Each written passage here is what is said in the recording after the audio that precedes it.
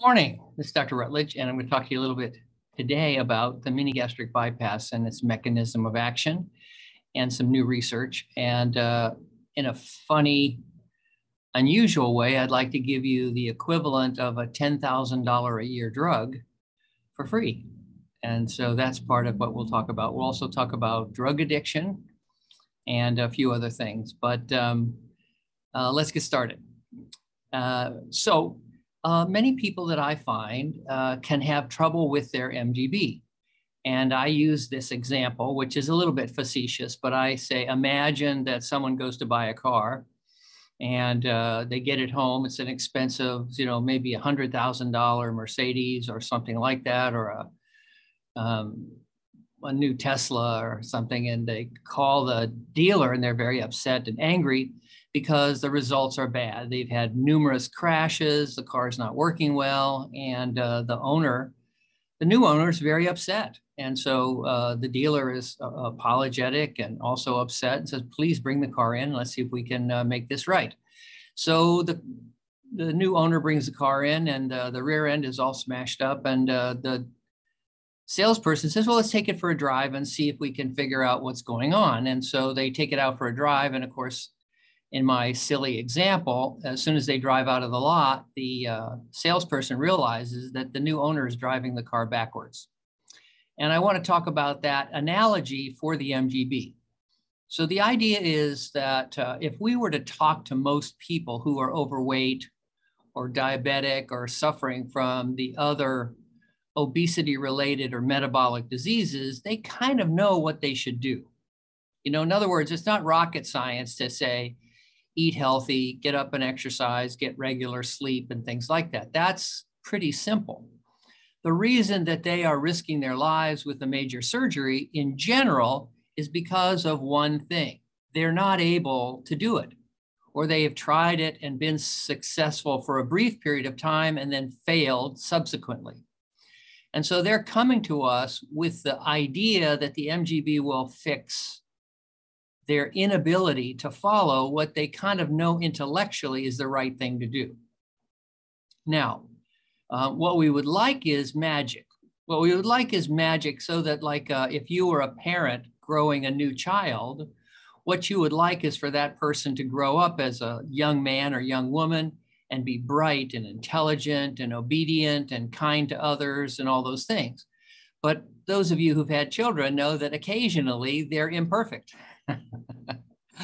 Or a puppy dog, they're occasionally imperfect. And so in your attempts to train a puppy dog or a person or a child or a spouse to perform things in the right way, what you'd like to do is just be able to explain it to them once, and that would be the end of it.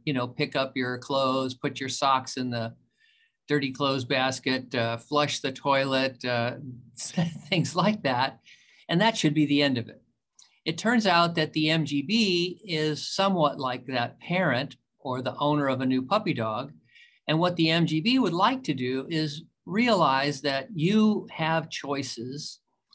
But what we'd like to do as an MGB is encourage you to eat healthy foods and discourage you from eating in a poor way, selecting bad foods, as well as a variety of other behaviors. And I'll mention them, such as eating late at night, eating rapidly, eating too much, skipping breakfast. There's a whole list of these things, which I'll do in another presentation. But many of these things that the MGB is trying to get you to do, you should do, and many people know it, but they still violate that principle. They still go ahead and they say to themselves, I'm not really thinking about that at the present time. I'm on the television, I'm watching the football game, I'm doing something else. And so the idea that's in their mind that they should eat something light and healthy gets blocked out by a candy bar, a Big Mac,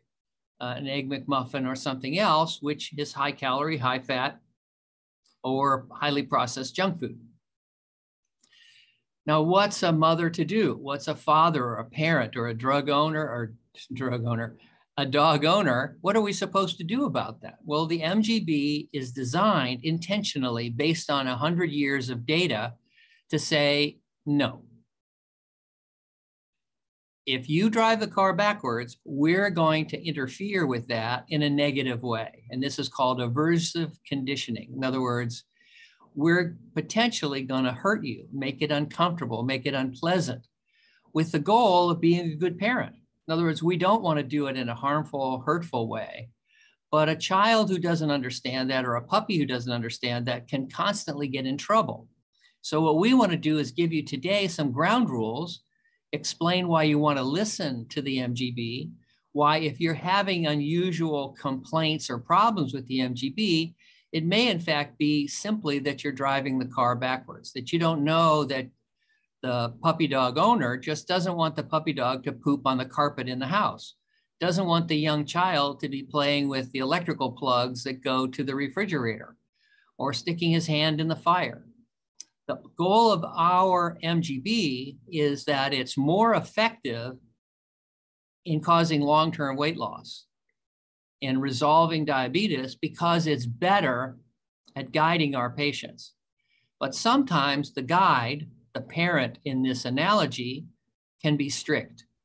And that's when people get confused because they constantly are doing something and they're not understanding the basic component of the MGB. And we're going to talk about some of the components of the MGB today.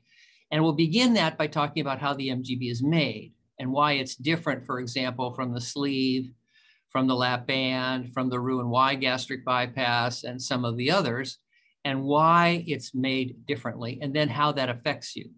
So we've got a little bit to talk about, but I hope you'll find this interesting. The other thing is that we'll try and talk about a lot of things today, but I can't go into enough detail because the video would be too long. And we also don't know about your individual issues. If you're having trouble from your MGB, you could, for example, be having a complication. Maybe you've got an ulcer, or maybe you've had a perforation from aspirins or something like that. Maybe you have appendicitis or gallbladder disease or cancer, who knows? So these things are hard to deal with in a brief little video. So my suggestion is if you have problems and they don't get taken care of easily after listening to this video, feel free to call me. And just to let you know, my email address is really simple. It's DRR, that's Dr. R, at C as in cat, LOS as in Sam.net. So that's DRR at CLOS.net. Email me anytime. And I'm usually available on Facebook Messenger and WhatsApp and a variety of other social media sites. And I'd be happy to try and help you if this simple presentation doesn't take care of the problem. So let's imagine how we make the MGB. Well, first of all, we make a new stomach. And a lot of people get confused about the stomach with the MGB and they say, oh, it needs to be small and narrow and, quote, restrictive. No. I have a patient from Israel and she's calling me, says something's wrong with my MGB. It's not restrictive. I said, yeah, that's because the MGB pouch is not restrictive. And so she and others frequently don't understand why the MGB was not made like the lap band, the sleeve, and the old operation called the vertical banded gastroplasty. So let's talk a little bit about that. What are we talking about here? We're talking about that a theory that led hundreds of thousands of surgeons and patients to get operations that have been very mixed in their results. The vertical banded gastroplasty made a tight, narrow band and a tight, narrow pouch. And I did almost 400 of those, and they had short-term effectiveness like the band and the sleeve, but have relatively high failure rates. And of course, the sleeve is really popular now, and it's a pretty good operation.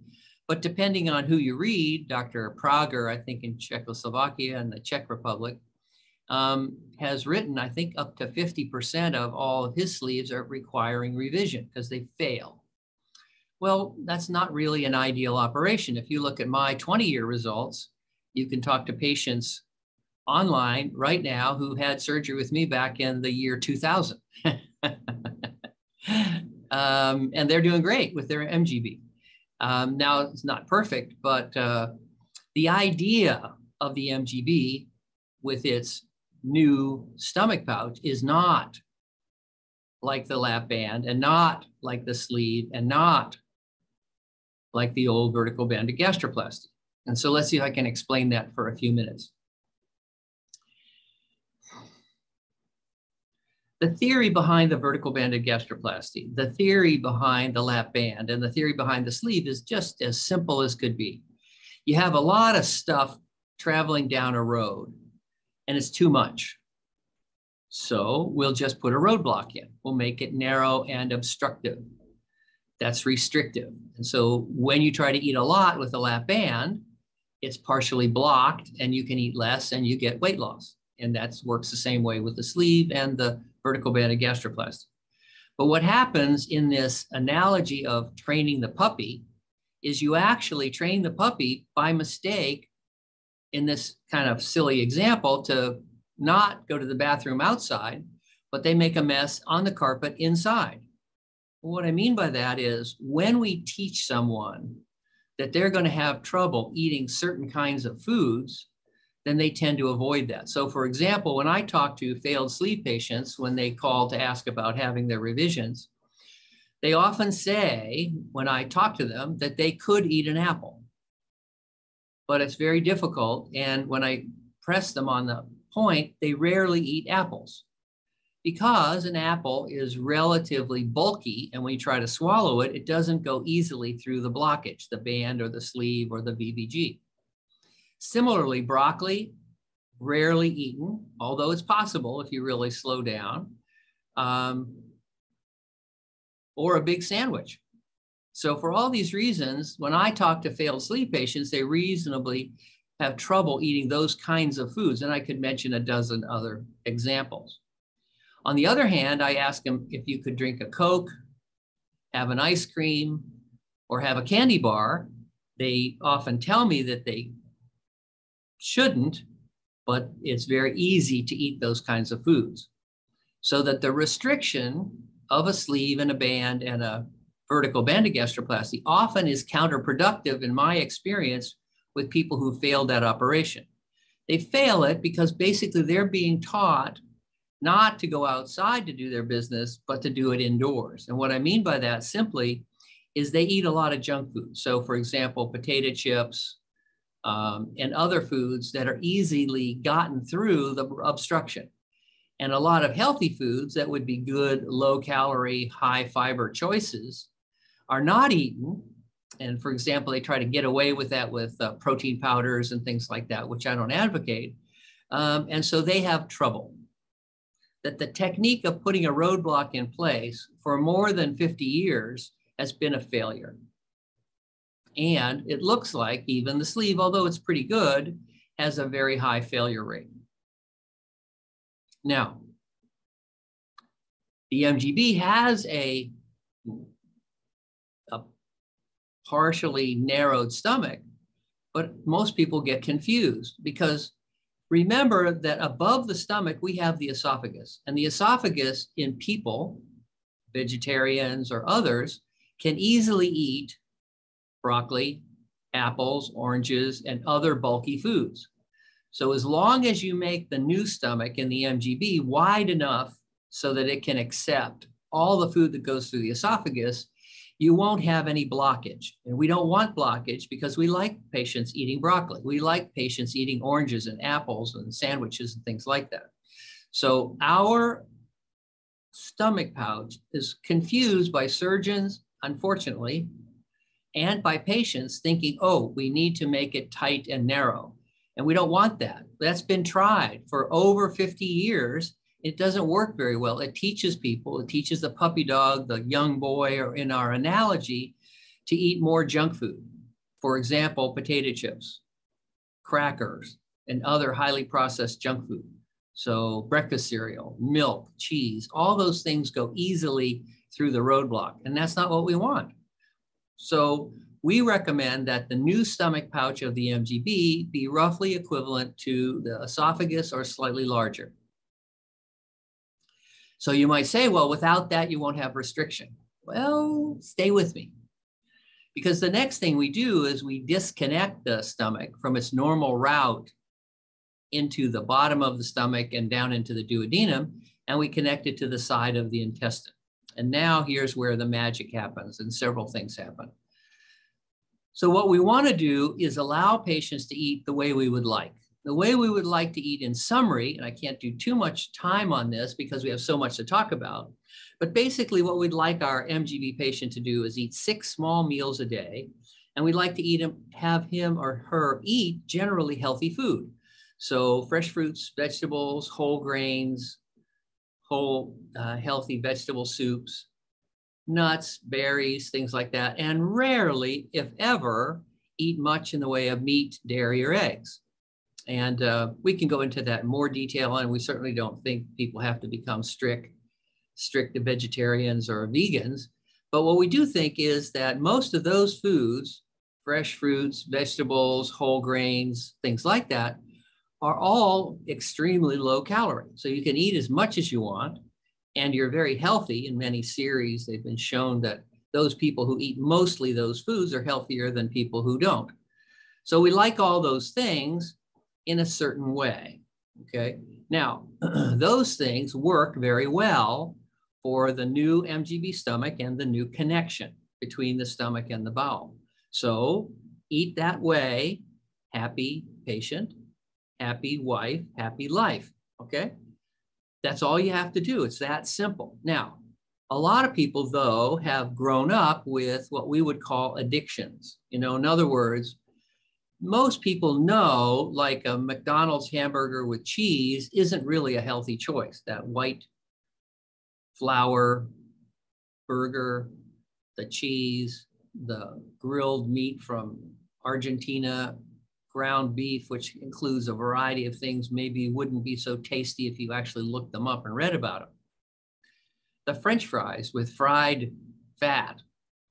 A potato, a fairly healthy vegetable on its own, has been converted into a processed poison, I would say. So although healthy foods make the patient happy, the surgeon happy, patient's family happy, what we see is patients start to eat foods that cause trouble, and we'd like to explain that now. The way we'd like to think about the MGB is somewhat like a loving grandparent who's very strict and crotchety and old. And when you violate the principles of the MGB, when you eat badly, the old grandma, old grandfather comes down and a little too forcefully punishes the child for eating badly. And so what we'd like to say is maybe the grandparent is a little too harsh, but we must love them because they're trying to keep our best interests in the front. And what do I mean by that? Well, I would like to talk to you about 3 principles. One is type 1 dumping, the other is type 2 dumping, and the third principle is fat digestion in the gut. So as you may know, I'm not a big believer in keto. And I summarize keto as the idea that if we eat more fat, we'll lose fat. And so I asked my patients when they talked to me about that, I said, I don't really understand the diet. Can you explain it to me? I said, so when you eat more fat, you'll lose fat. And they go, yeah. I said, so when you eat more fat, you'll lose fat. And they go, yeah. So I said, when you eat more fat, you're going to lose fat. And they go, yeah. I said, and anywhere on earth, are there any, groups of people that are eating more fat and getting thinner? They said, well, no, because of the carbs. I said, okay. My bias is animal studies, human studies all show if you eat more fat, most people, I think 99.99% of people get fatter. And so what we'd like to say is imagine that we were creating the MGB with an eye to decreasing the amount of fat you can absorb. So if you violate our principles, there's not much fat in an apple. So my principles I gave you at the beginning here, I said eat mostly fresh fruits and vegetables and whole grains and things like that. So if you did that, you may know if you looked up the fat content of fresh fruits and vegetables and whole grain, the fat content's low. So if you were to eat like that, you wouldn't have much fat and you wouldn't have much need to absorb fat that gets put in the gut. Well, it turns out that the way the body is constructed, greater than 90% of all the fat digestion and absorption occurs in the first 6 feet of the bowel. Now, if you know anything about me and the MGB, that first 6 feet should ring a bell. In my 6,000 patients of MGBs I did before I started traveling and teaching MGB, the distance we bypassed routinely was around 6 feet. Why? Wait for it. We would like to digest and absorb less fat, because my theory, wild as it is if you digest and absorb less fat, well, what might happen? You might lose some fat. So that's why it's built that way. So the first 6 feet is called the jejunum. We bypass in most of my patients 6 feet. And in that case, those patients long-term, and now you can talk directly with 10, 15, and 20-year MGB patients of mine online today on Facebook. And what we find is they're doing great and they've lost a lot of fat and remained healthy. So step number one is we bypass the upper gut because that's where fat is absorbed. And there's now like a SASSY operation, so you can let some of the food go down there so you can get a little bit more fat digestion, which sounds all right to me, but generally we bypass the upper gut and you digest and absorb less fat. So that's number one. Simple. No roadblock, nothing blocking anything, just that you can't digest and absorb much fat. Now, that has consequences if you go against grandma and grandpa and your parents. If you start eating fat and you can't digest it, bad things happen. And we'll come back and talk about that. All right, next. What is type 1 dumping? Okay. If you think about it, what the MGB and what my guidance says is eat small meals. Okay. Let's imagine that when you were obese, when you're diabetic, and when you were sick, that sometimes you violated that principle. So you sat down for turkey dinner at Thanksgiving, and instead of eating 1 cup of food, you ate 10 gallons. Obviously, I'm exaggerating. But if you eat a lot of food and you have a Billroth 2 connection of the MGB, you're going to get what's called type 1 dumping. So when that food gets transported quickly from the stomach and the new stomach pouch into the small bowel, it acts like a dry sponge. So once it comes into the intestine, it begins sucking in water, and it expands so rapidly that if you've eaten a lot fast, you get unbelievably crippling, severe, piercing, devastating abdominal pain and nausea. So again, you could criticize grandma and grandpa for coming down and being too harsh with the children. But what the MGB is designed to do with aversive conditioning is if you violate that basic principle of eating too fast, eating too much, eating the wrong kinds of food, you're likely to get type 1 dumping. And that's no fun, okay? Now, if you eat healthy, 6 meals a day, fresh fruits and vegetables, whole grains, things like that, happy life, happy wife, everything is good, yeah? Now, that's type 1 dumping. Type 2 dumping is, let's suppose, instead of eating a big turkey Thanksgiving dinner, instead you had a Coke.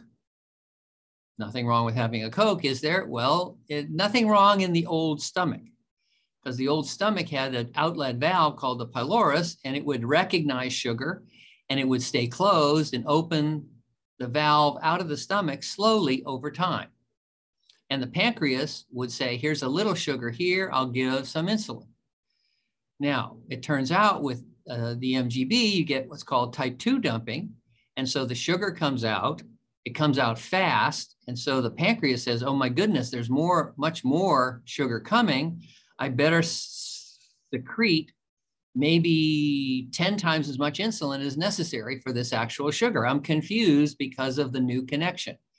And this is called type 2 dumping. And when that happens, when that misregulation of the pancreas of understanding how much insulin is needed happens, you can get an overshoot of insulin, which means then you get an undershoot of the glucose because insulin takes the glucose out of the bloodstream.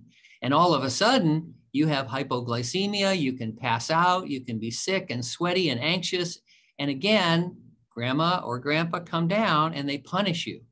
Now, we don't like that, but we're hoping that we can protect you from the dangers and the deadly complications of diabetes and heart disease, et cetera, by with this aversive event saying, warning, do not eat a whole bunch of sugar fast. So ice cream, candy, junk food like Coca-Cola, artificial sweeteners, do this. And we're trying to tell you, even though I cannot be with my 6,000 people that I operated on, I can be teaching them forever afterwards. I am there with you, lo until the end of time. The MGB will be upset, angry, and punish you if you drink a Coke rapidly. Now, there are ways to get around this, but it's difficult. And so the idea then is that if we have these features in place, that generally patients over 5, 10, 15, and 20 years now have had good results. Now, another issue you might not think about is, let's imagine that you think you've got a bushel basket of space and you go to the grocery store and you fill your bushel basket up. Well, that's fine. But let's imagine instead you go to the store and you ask for, let's say, a couple of liters of water or wine or orange juice, okay? And you brought with you a 1 liter or 1 quart bottle. What's going to happen? Well, that fluid or food will start coming backwards.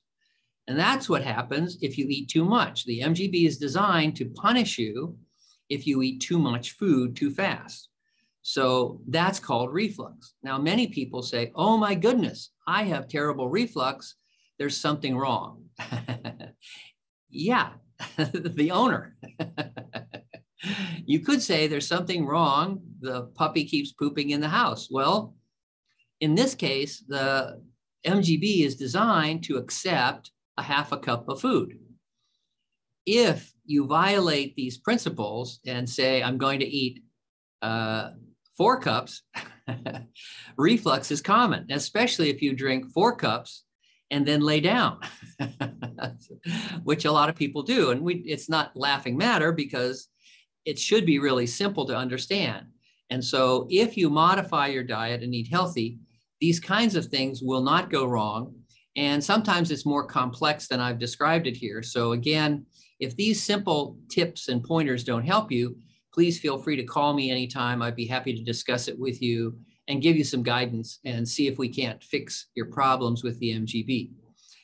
In addition, if you have reflux problems with a lap band or a sleeve, be happy to discuss that with you as well, because there are some tips and tricks that we can offer for you. If you're interested in having MGB surgery with me, feel free to email me or call me. And we're now offering surgery with my partner in Mexico, Dr. Ilan at Hospital BC. And thanks for listening. And we'll be in touch with you again soon with a more detailed video on some of the topics we didn't get to on today's. Thanks a lot.